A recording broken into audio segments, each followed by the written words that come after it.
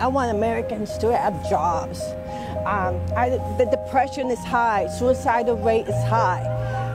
People are overdosing left and right. I'm a nurse, I see it firsthand.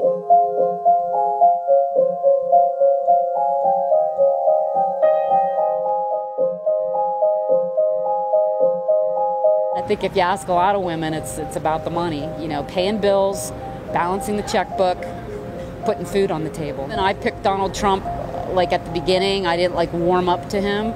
I just thought that unlike other career politicians, he couldn't be bought. He already has millions of dollars.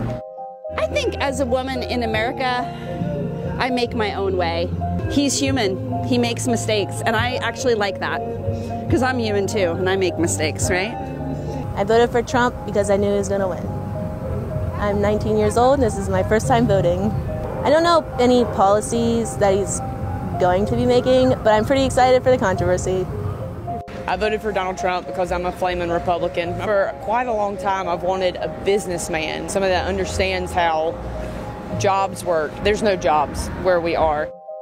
He's going to bring jobs back into the United States, and he's going to bring it into all of the states. Jobs are the most important thing to us. I'm a conservative.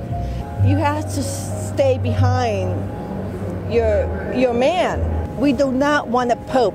We want a man, a president. We're not electing the pope. As a woman, if your husband has a job, if your son has a job, it's great. That's one less thing to worry about.